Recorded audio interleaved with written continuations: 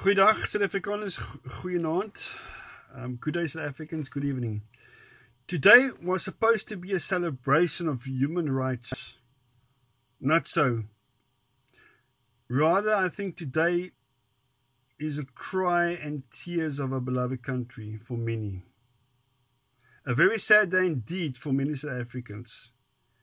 My address today in this video will be mixed with Afrikaans and English, and as to speak to the President and the farmers of South Africa directly, indirectly. Please forgive me in advance for any mistakes that I might make in this address. Today we need to state it clear and once and for all. We had enough. Vandag sê ons luidskuils, ons het genoeg gehad. Ons is keelvol verby. Ons het genoeg gehad van terrorisme op plase en genoeg gehad van ekonomiese terrorisme weens verskillende agendas. We had enough of terrorist attacks on farms and economic sabotage and hidden agendas. August 21, 2018, I sent a written notification to President Ramaphosa, who was in denial about terrorist farm attacks and yet still is in denial, with a serious note of intent. Dear President Ramaphosa, take heed of our stance as South Africans regarding your intention to amend Section 25 of the Constitution. We totally agree that land should be made available and that all citizens must have title deeds, whom so wish. But taking urban properties and farms paid for just without compensation can't be right. It can't be justified on an ethical basis, neither on the principle of 49 treaties and international obligations signed by South Africa. I then warned President Ramaphosa of an imminent, unstoppable train that is coming. And should he continue in his actions against the very needed farmers, land and food security, that he would be standing right in front of this oncoming train, which will not stop. Mr. and Honourable President Ramaphosa, please take note once again that the trend of disgruntled South Africans, and rightly so backed with international disdain, are here in full steam. We saw that today in marches all over the country. The trend of resistance will persist until we succeed as South Africa, as it will come our way and your way. So we will succeed come what may come, however it may come, but we will succeed. Medeburgers, in 1918 word een van die mooiste gedigte geskryf deur C.N. Langenhoven. Die gedig het gehandel oor die wel en wee van bloed en sweet om die land van te bou en voedselsekerheid te vestig.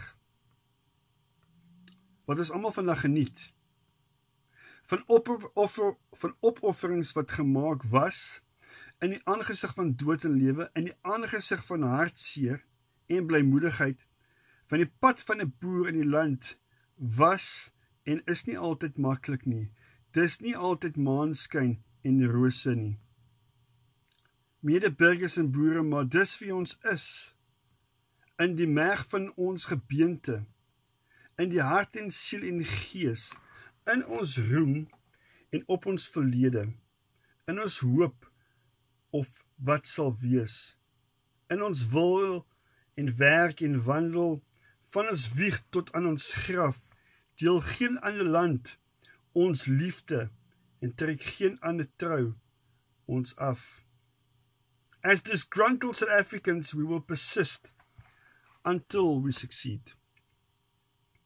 Since 1994, South Africans were one of the greatest nations on this planet at the time. We have done what few or no other nation have been able to do with some success. Divisions that were entrenched in culture, policy, and daily life throughout many years was set aside in one sweep.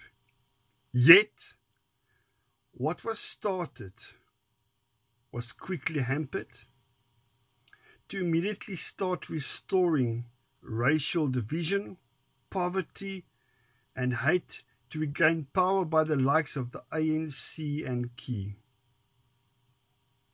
their friends, SACP, EFF, etc. Much of the work of our generation or two ago is undone today, and most Africans are either divided or simply not part of the system, part of being a full-blown citizen. Our wealth is given away, and our dignity is trampled upon.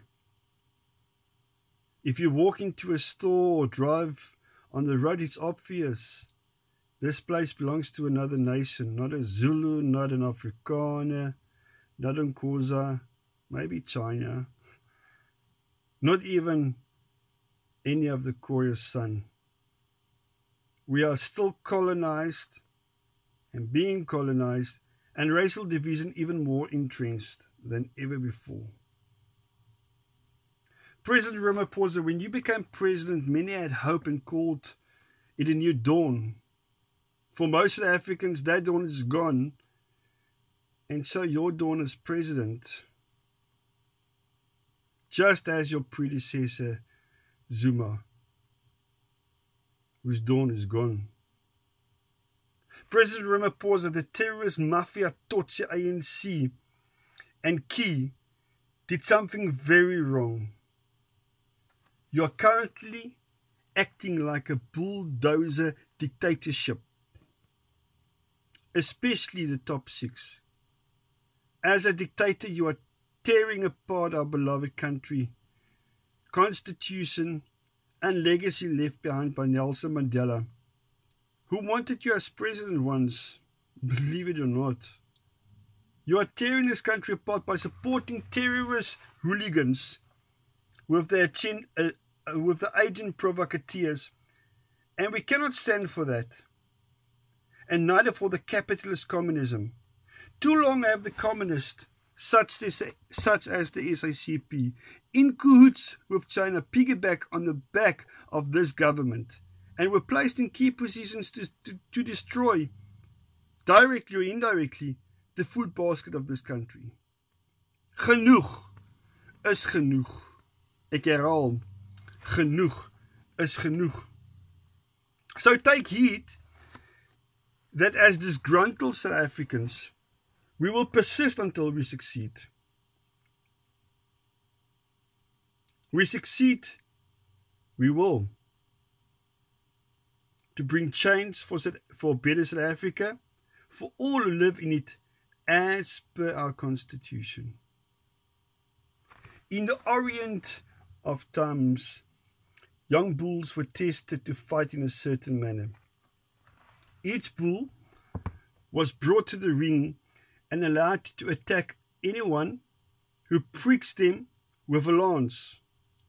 The bravery of each bull was then rated with care according to the number of times it demonstrated its willingness to charge in spite of the sting of the blade. Henceforth, will we as Africans recognize that each day that we engage with this failed terrorist government, that we are tested by life in the same way.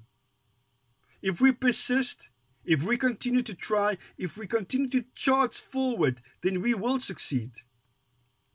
Net soos van tevore sal ons vorentoe beweeg en nie staan vir die satanskinders van terroristiese kommunisme. C. Langenhoven het dit so mooi verwoord. Hy het gesê, ons sal antwoord op jou roepstem. Ons sal offer wat jy vra. Ons sal lewe, ons sal sterwe, ons vir jou, Suid-Afrika. We as South Africans were not delivered unto this world in defeat, nor does failure course in our veins. We are not sheep waiting to be prodded by a shepherd. No, we are a lion, and we refuse to talk, to walk, to sleep with these thieves, terrorists, and capitalist communists. The slaughterhouse of failure is not our destiny, and neither that of our citizens. President Cyril Ramaphosa, ANC and Key, please take serious note. You need to secure our farmers and give them the needed financial support as to compete with the rest of the world. Imperative to treat farms as national key points as to safeguard our food security. And I repeat it, it's imperative to treat farms as national key points as to safeguard our food security. It is non-negotiable. Not at all. If you continue to allow the attacks on the farming community, then you must understand that the point of no return would occur, which should be avoided at all cost for the sake of all parties involved. Your silence and denial on the farm murders is not helping either. Let's be very clear on that. It's not helping. Please be reminded by Field Marshal Bernard Montgomery, also known as the Spartan General, serving as a senior British official who fought in the First and Second World War. He stated, "Give me 20 divisions of American soldiers, and I will breach Europe. Give me 15 consisting of Englishmen, and I will advance to the borders of Berlin. Give me 2 divisions of those marvelous fighting Boers, and I will remove Germany from the face of the earth." I'll repeat. Give me 2 divisions of those marvelous fighting Boers, and I will remove Germany from the face of the earth. President, do not underestimate the above statement, and this is still true today. President Cyril Ramaphosa, ANC and Key, let it be known, you are steering this country into war, and we will endeavour to stop it at all cost, and remind you of innocent blood on your hands. Failure to deal with the terrorist attacks and economic sabotage through your actions will result in a declaration of resistance to unseat the current government through attempted democratic actions as far as humanly possible. South Africans have been lied to and have been deprived so many times. No more. We are disgusted with your constant denial of farm attacks, atrocities and killing by the terrorists when many times nothing was stolen, yet innocent people were tortured and butchered, yet you failed to act. Mr. President, the following happened this year in June. 1st of June, a medical doctor, Rudolf Botha, who lived on Tilbach Farm, was stabbed to death with sheep shears by a group of terrorist attackers in a nearby nature reserve. 5 June, Peter Nell, 65, was shot in the leg and chest, and his wife, Anne, 61, sustained serious injuries, head injuries, during a farm attack and home invasion by armed terrorists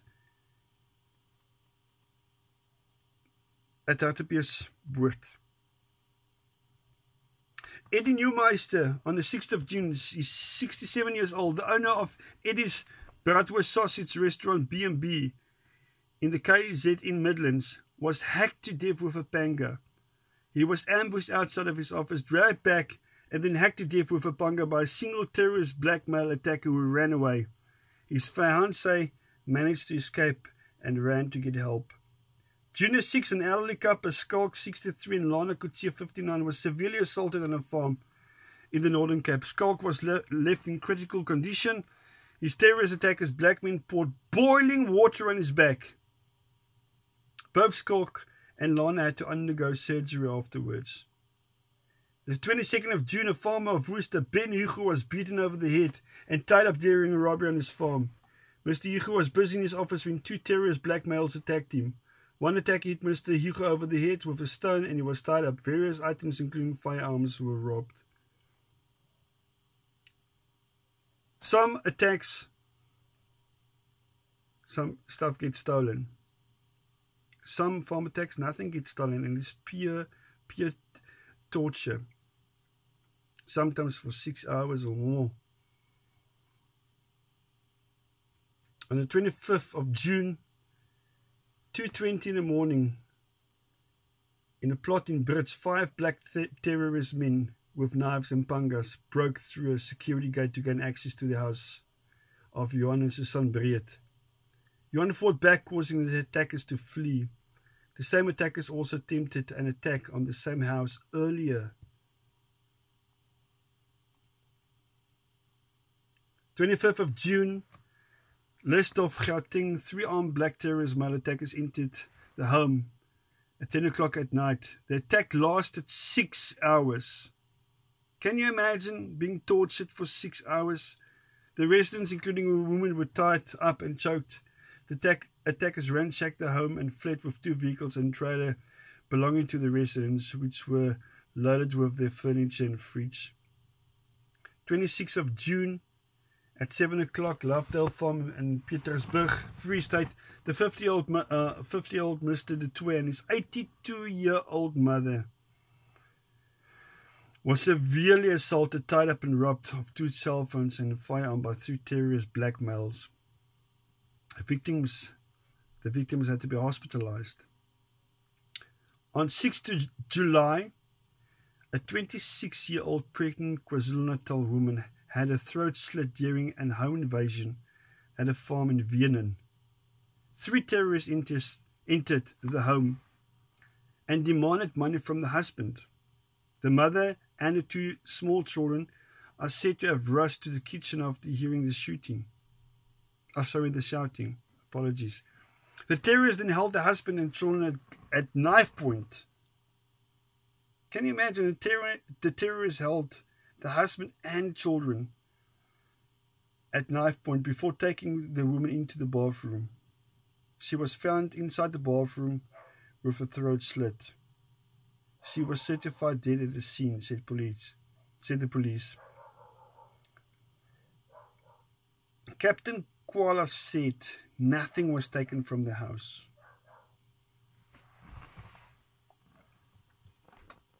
The children was unharmed, thank God, and the husband was treated in a hospital for injuries. This is very sad. This is wrong on all scales. Mr. President, this is but a few examples, and there's many. This is too long. I will spend the whole time here speaking to you.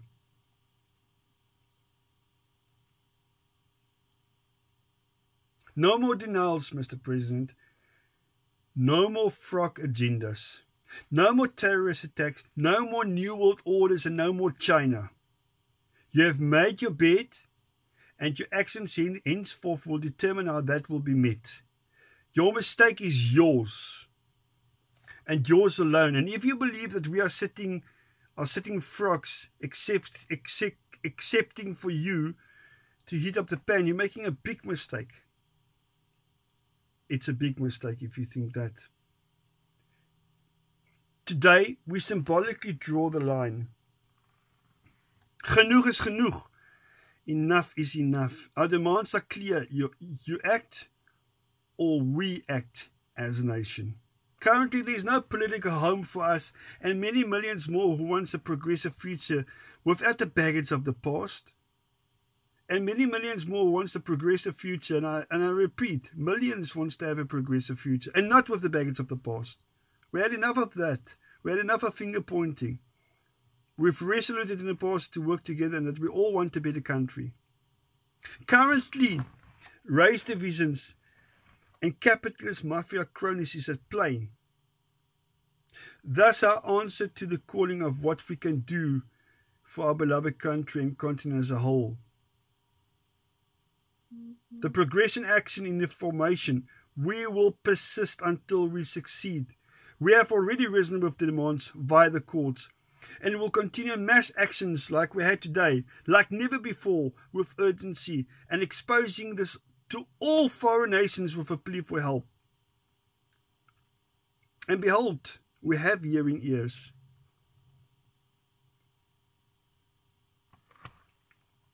A reminder of a message from America, from Pompeo, is one clear example of such. We will not be turned into a communist state to satisfy your greed. We will take action. The country was looted with an elite under our feet by the ANC and Key. It seems the Ramaphosa euphoria was born from cancer in cancer, and it seems there are only self-interested people looking after family, friends and supporters. Prove us wrong.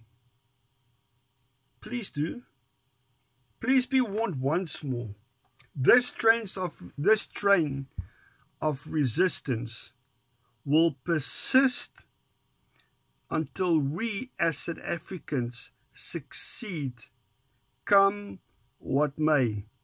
Inkosi sekuleli I Afrika. Let us live and strive for freedom in South Africa, our land. Thank you.